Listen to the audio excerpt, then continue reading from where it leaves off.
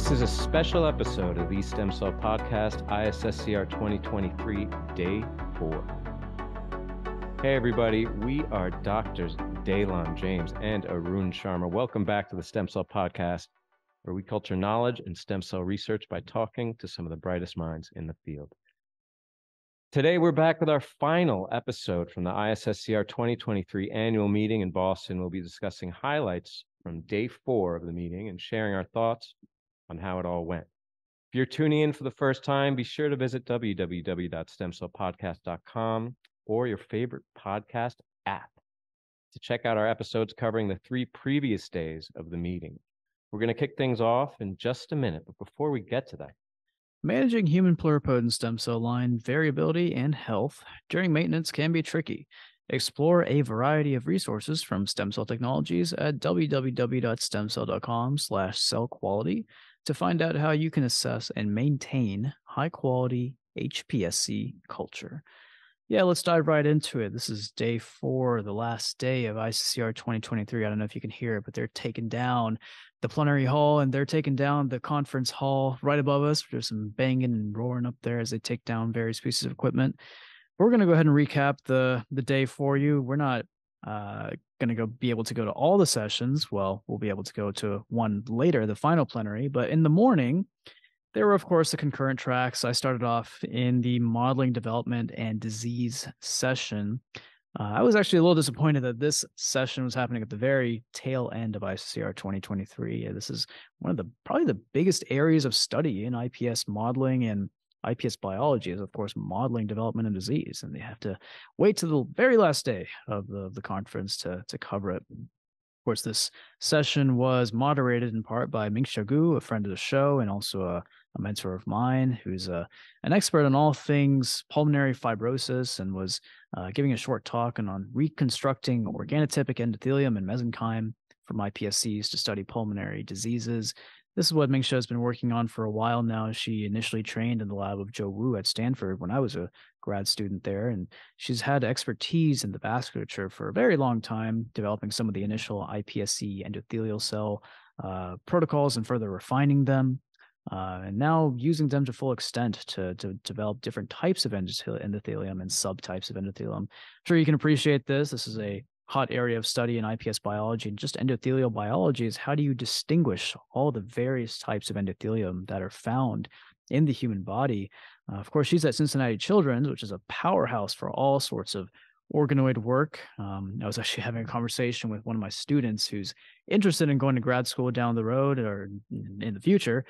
And she was thinking about, what's the best place in the country, in the US, to do organoid biology. That's what she wants to do for the next step of her career. And I told her, Cincinnati Children's, definitely take a close look there. They've got some amazing organoid folks there, including Ming-Xiao, of course. Brian Wong was next up. He is from Columbia University. He's actually an MD PhD student there, wrapping up his clinical training as well. And got that dual threat physician scientist kind of approach here. He's in my neck of the woods as well. A lot of cardiac related and cardiovascular talks early in the morning here. Loss of cardiac fibroblast BAG3 potentiates TGF-beta signaling and fibrosis in dilated cardiomyopathy. Of course, dilated cardiomyopathy is traditionally viewed as a disease of the myocardium, of the muscular structure of the heart. But here, Brian was discussing the importance of the fibroblast, this supportive cell type that's found in the heart, and in particular how TGF-beta signaling, as you might expect, has an important role in regulating fibroblast transitional states, and how ultimately that fibrosis can contribute to the formation of dilated cardiomyopathy using some model systems. So it's important to consider how the non-cardiomyocyte is actually influencing the a cardiac or myocardium specific phenotype here. Moving on to the next talk from Mattia Francisco Maria Gerli from the University College London, UCL in the UK. Single-cell guided prenatal derivation of primary epithelial organoids from the human amniotic and tracheal fluids. This was really interesting. Basically, she was deriving organoids from prenatal tissue. That's pretty wild. It's not something I had considered before. Really, it's an in utero sample that's being sourced as a source of cells for organoid production. And perhaps this is a useful way to do some sort of in utero or prenatal disease modeling that I hadn't really considered before. So cool, out of the box thinking there. Shinichi Mei from the Center for iPS Cell Research in Kyoto, a very real powerhouse over there, which is where Shinya Yamanaka has spent some time as well. A novel iPS-derived collecting duct cystogenesis model of a polycystic kidney disease. It's really cool cyst-based organoids that are derived from primary tissue that he was showing here. And again, really phenomenal primary tissue organoid work. This wasn't iPS-derived, but interesting implications for polycystic kidney disease. Next up from Harvard, which is Wardia Afshar Saber, using human iPSC-derived neurons to investigate SSADH deficiency, which is apparently an extremely rare disease, like ridiculously rare, and 1 in 10 million or something like that, that's characterized by a lack of enzymes involved in the GABA breakdown. So obviously this is going to be a neuronal phenotype. And she shows some really cutting edge calcium imaging that I appreciate as a cardiac biologist, because it's not just neurons that can be subjected to calcium imaging, of course. And then Yawei Chen, she wrapped up the session. She was one of the co-chairs of this particular session with Ming Shigu. Told an interesting story, from out over there in Mount Sinai, from your neck of the woods, about unexpected roles of extracellular vesicles in SARS-CoV-2. And I really liked this story because it was a very personalized look into how her lab, as a lung lab, actually was shifting in their role during the course of COVID. And she told a story about the specific day that she remembers, March 23rd, 2020, when everything shut down, everything started hitting the fan with COVID, of course. She started taking up beekeeping, started doing some other alternate activities as well. And eventually her lab was able to shift its focus to COVID related work. And of course, they were perfectly positioned to do that as a lung lab. And they've discovered some really interesting results of how extracellular vesicles may have a critical role in SARS-CoV-2 transmission and infection mechanisms, especially focusing on this TMPRSS2 alternate receptor for the internalization of the SARS-CoV-2 virus. I know we always talk about ACE2 as the primary mode of internalization, but there's all of these alternate receptors as well. And this is a nice, unique look into the pathogenesis of SARS-CoV-2. There was not a whole lot of SARS-CoV-2 modeling work here at this ISSCR in comparison to last year, which of course makes a lot of sense, since hopefully we're at the tail end of this particular pandemic. At least I like to think. What COVID?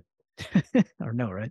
Yeah, well, you were in the modeling, which I was sorry to miss that, but I was really tempted both by some old connections and some really amazing talks. So I hit 2 tracks. The first one I was in was a gene-edited allogeneic T cell, so called like off-the-shelf product. I mean, I kind of began my day and ended my day with T cells, although it's not quite over. We just came out of Michelle Satterline's lecture, which we're going to come around to. But it's apt because, as the leader of the session mentioned, there was just a New England Journal article a couple days ago describing the use of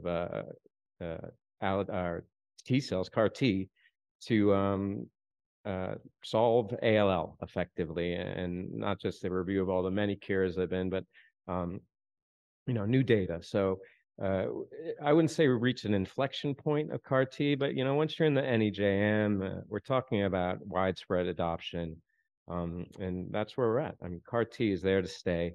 The first story that I caught was from Maria Thamelli, who's at Amsterdam, who originally came out of Michelle Satterline's lab, so a nice agreeable symmetry there with the first and last.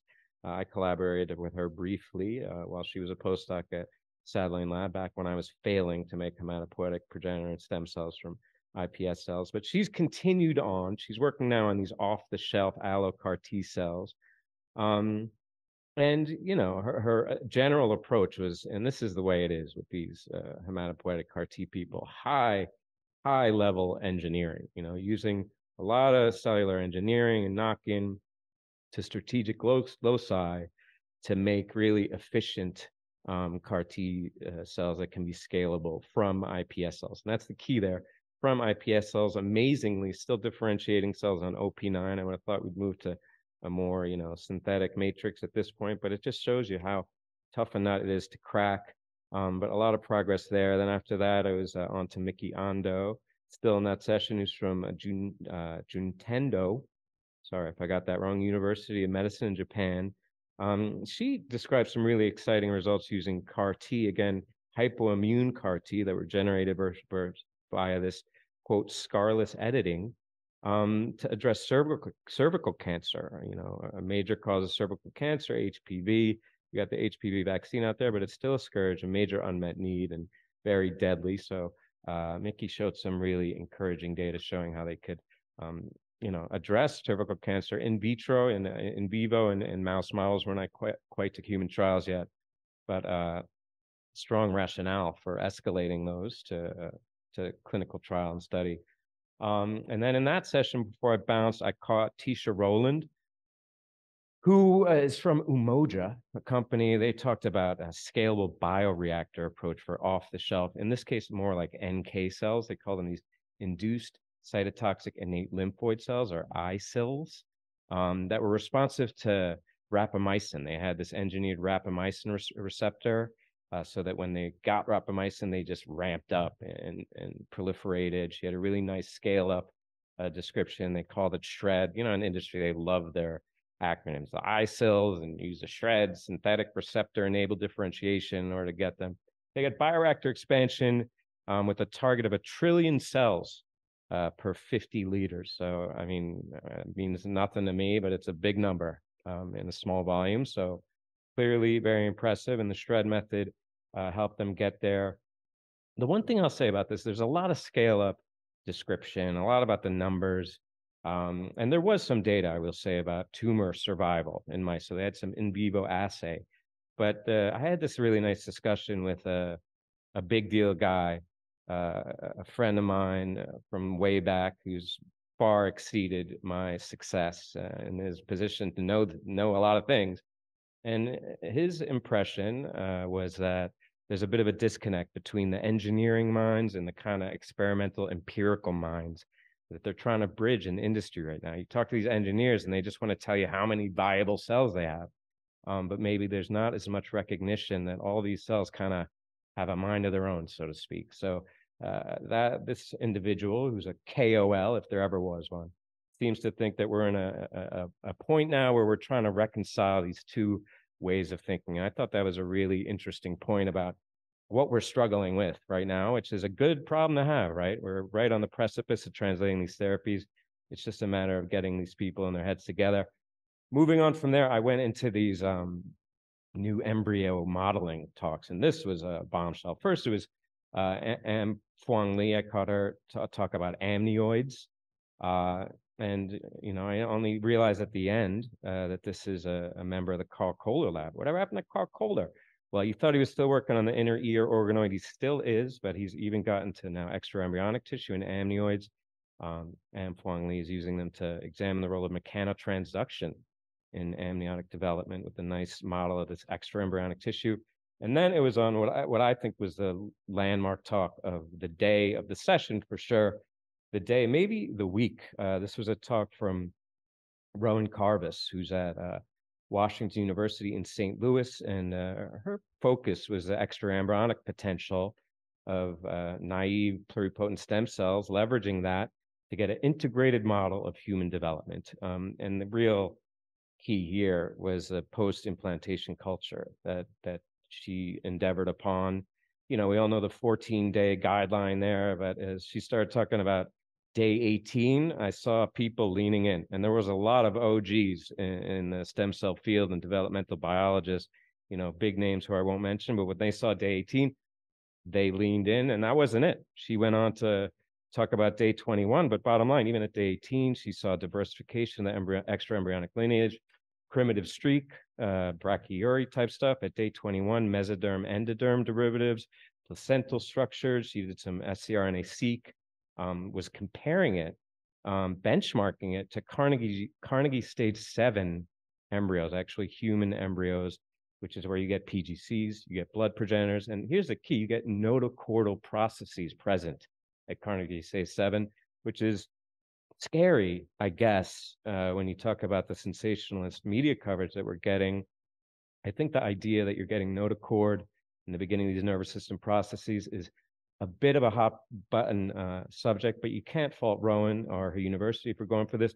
They got deliberate, very careful approval from their escrow. I think for these experiments, given the results, if ever it was justified, which is the stipulation in the ISSCR guidelines, is that you have to establish the rationale for extending beyond day 14. And I think the rationale is there, the capability is there. What we found is tremendous in terms of speaking to the capabilities of this model. And I think it's a very important experiment. I admire the courage of Rowan going after it and her group. I had a real, I'll say it, I had a problem with the question from Chuck Murray after, which I think should have taken into account that, you know, the trainees are here to do the work and they're out there putting themselves on a limb. When they take the measures to get the approvals, I don't think it's necessary to ask them and put them on the spot about what a charged experiment it is. I mean, if it's the PI up there, fine. But I think we have to have the recognition that these sessions, particularly with the trainees, should be focused on the science and not the politics. So I had a bit of a problem with that. I thought it was a bit of a bad look. And I want to say to you, Rowan, here on the show, and I did say to you after the show, you nailed it. Great job. I can't wait to see what you do next. And then to finish, there was a story from Kathy Niakin from Cambridge, which was a really nice reminder while we still work on the mouse. It's important to look at early lineage specification. And the good news there is that a lot of the fundamental mechanisms are conserved.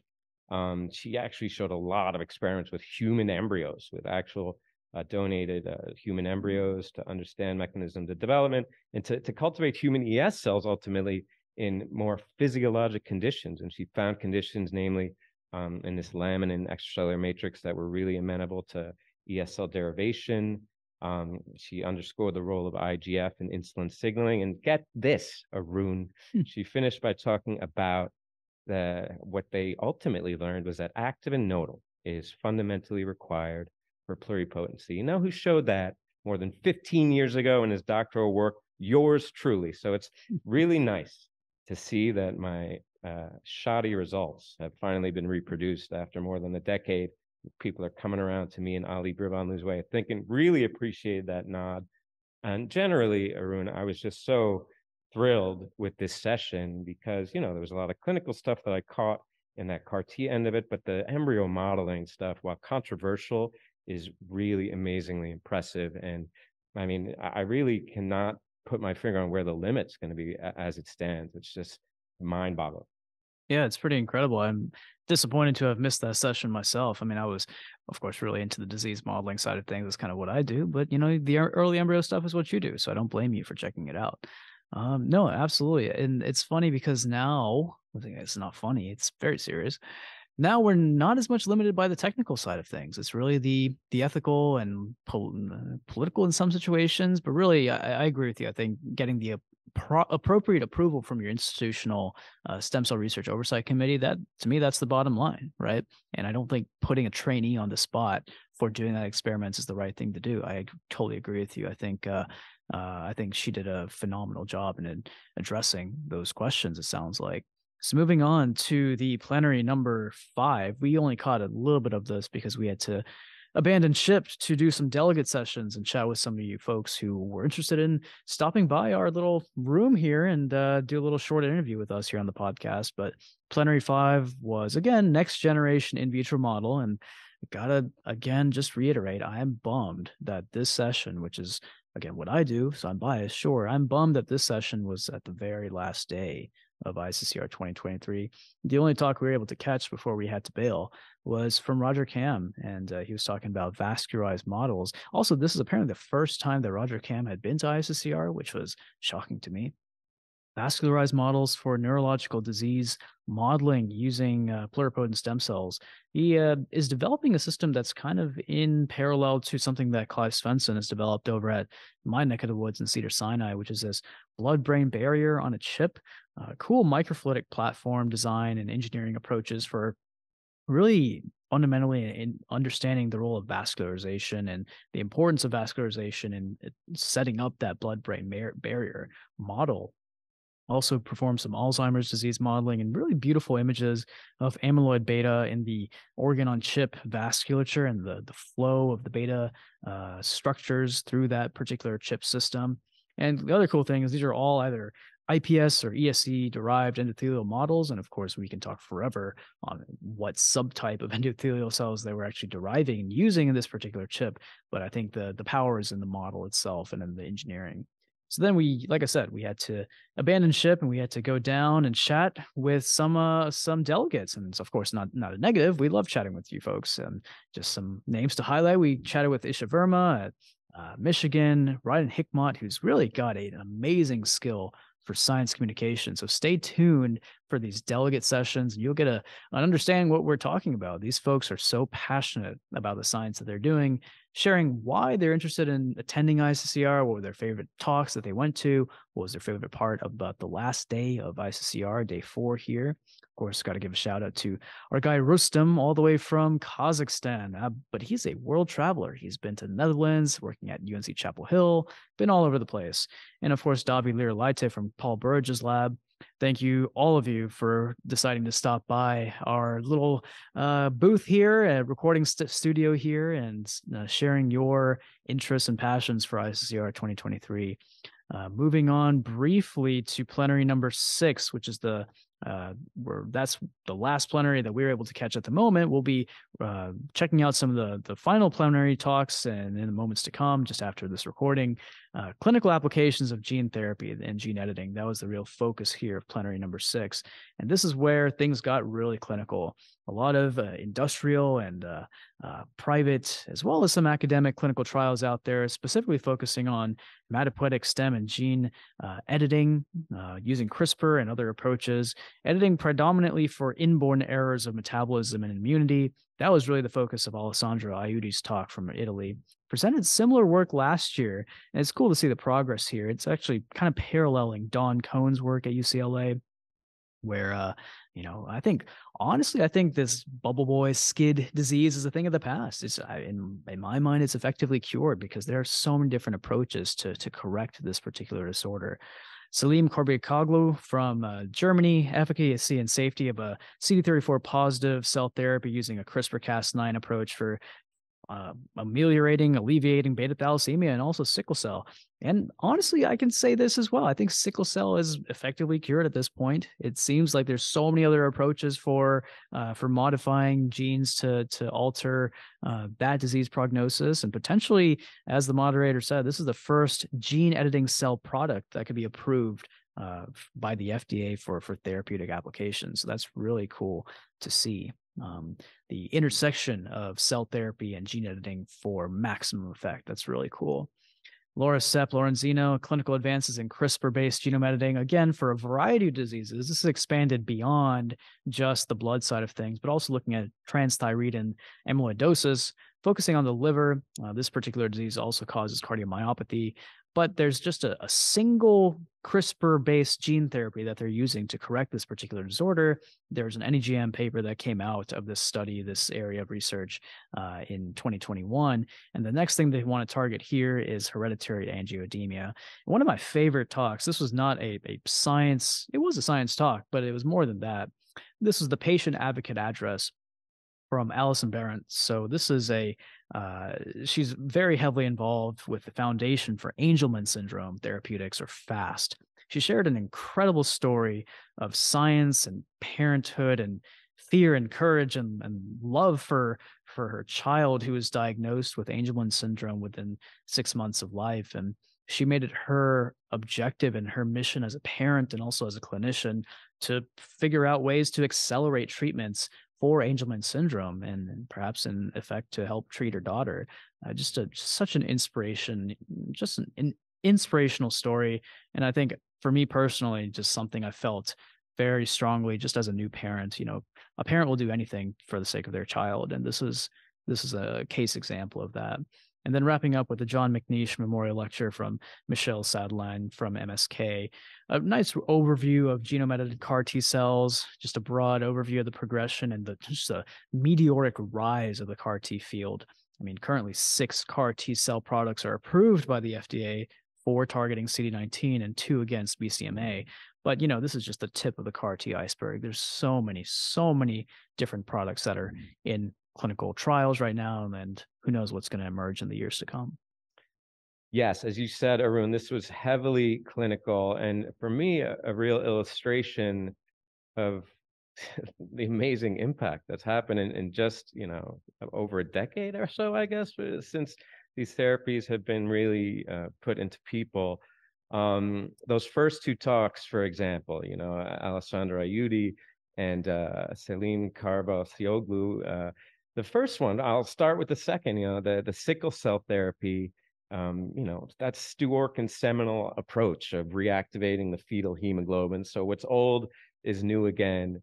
And I thought their efficacy was very impressive. Also, speaking of Alessandro's story, optimizing engraftment, all that they've learned over the many years on how to get the cells in, but also what came out to me was the disease background element. The disease background is huge. I remember talking to Shannon McKinney Freeman in a few episodes ago, and she made a really great point about sickle cell, for example, which is that when you're curing these diseases in adults, there's still a lifetime of the inflammation and perhaps some kind of clonality or clonal heterogeneity of intermediate potential or indefinite potential in these patients that you don't take into account. So you're curing them, but the lasting effect of disease is still there. So I was really impressed with Alessandro Aiuti's approach where they're getting in there really early. I mean, this is not only important for diseases that are, have developmental effects, which they show tremendous efficacy in getting these kids back on track, but also with general disease, thalassemia is a sickle cell. I think that it's going to be important in the future to address these diseases early. So we haven't even seen the real extent of the cures yet, is the upshot here. I think we have people who have dealt with lifelong disease and may still have some complications, even though they're genetically cured. I think that as we move forward, we'll be getting these into people younger. We'll be avoiding some of the complications. And some of the data shown here was key to supporting the potential of that, showing that they had engraftment out to over 15 years in some cases. So it looks like these therapies and cells are going to be long-lived in people, and that was very encouraging. Also, the Loricep Lorenzo, you described that, but Intellia Therapeutics, the scientific founder there, Jennifer Doudna. So here we go with the therapies where the seeds were planted many, many years ago with the advent of CRISPR. Now, finally, the results are starting to come out. She talked about the results for gene therapy in the liver, but also, which was knockout based, but also they're talking about knock-in for factor 9 treatment for hemophilia. So that's really exciting. The treatment's all LNP basis. The one caveat I would say, I hate to be a naysayer, it doesn't really take away from how impressive these results are. But yeah, I mean, if you're treating something in the liver, you're in good shape. But in other organs, it may be a problem. The liver is the sponge for the body. I have a collaborator who uses LNP encapsulated mod RNA, and they get less than 1% of the LNPs go to other distal organs, the target organs, whereas most of it ends up in the liver, in the spleen, and the adrenals, as Dr. Lorenzo mentioned. But a limitation when you're looking outside the liver, but no less impressive for these disease indications that they're going after, where they killed it. I mean, they were trying to treat and show QC with 10x of the therapeutic dose. So they're really being careful and really showing efficacy. And like you, Arun, I'm always inspired. The patient advocate statement is such an essential component of the ISSCR program. I mean, I think they should, if they could do it in the beginning, even maybe it just gets you going, but maybe it's good enough to finish with it.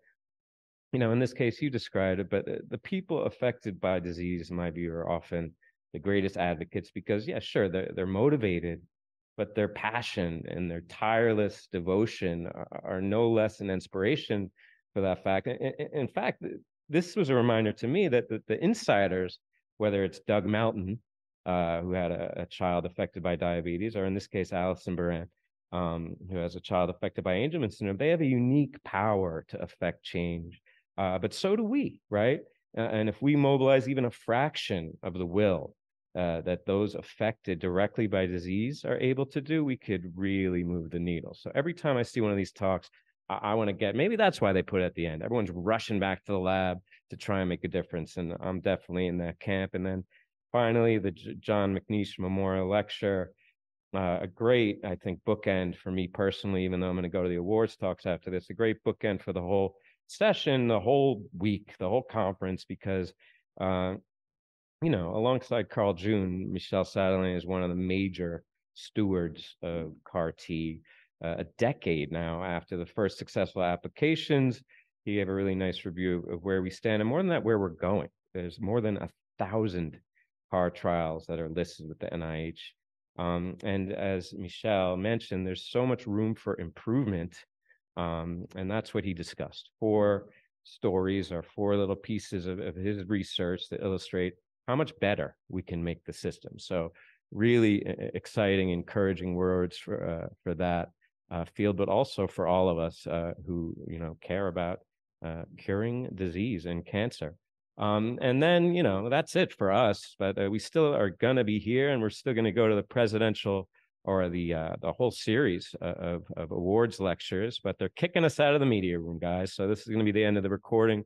But just FYI, we've got a bit left. The final address from Hai Fin Lin, the current president, also an ISSCR president-elect address from Amanda Clark, who's always got inspiring words. The Public Service Award lecture from Christine Mummery, who received the award presumably for her, tireless work as a steward of the Stem Cell Reports Journal, which was founded 10 years ago. Then Cedric Blancpain, who's got the ISSCR Momentum Award this year. He's going to talk about mechanisms regulating tumor transition, which has always been his thing. And Thomas Randall, who's got the ISSCR Achievement Award this year, is going to talk about stem cell quiescence, etc. I mean, he's got a million things he could go into. And then finally, the keynote from Alan Spradling. This is a guy, I got to tell a quick story. One of the first conferences I ever went to, in fact, the first conference I went to as a postdoc was Shaheen's lab.